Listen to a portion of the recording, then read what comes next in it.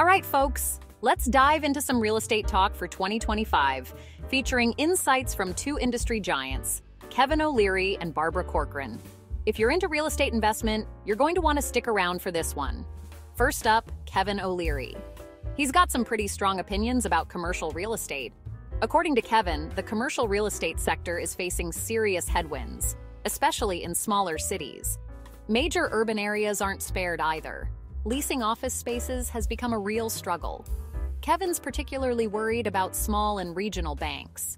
Many of these banks hold substantial real estate debt, and he suggests that nearly 300 of them could be at risk due to their exposure to commercial loans.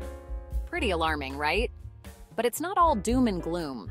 Kevin sees a silver lining in the data center market, especially those tailored for AI applications. He's actively involved in projects across various states and believes this sector could be a lifeline for real estate investment trusts, or REITs, focused on data centers.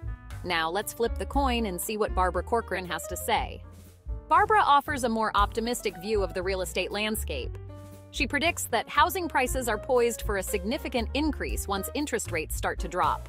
That's right, she's bullish on residential properties. Barbara emphasizes that a drop in interest rates could lead to a surge in demand. This makes it an excellent time to consider purchasing a home.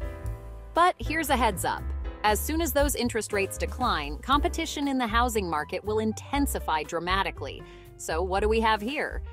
On one hand, Kevin O'Leary is raising red flags about commercial real estate, pointing out the challenges and risks, but also highlighting opportunities in data centers. On the other hand, Barbara Corcoran is bullish on residential properties, predicting a vibrant market once interest rates drop. Their contrasting views highlight the complexities of the real estate market as we approach 2025. It's crucial to consider both perspectives when planning your next move in real estate investment. Listen to the advice of both Kevin O'Leary and Barbara Corcoran and decide which strategy is best for you. So, whether you're eyeing commercial properties or looking to buy a home, there are opportunities and risks to consider.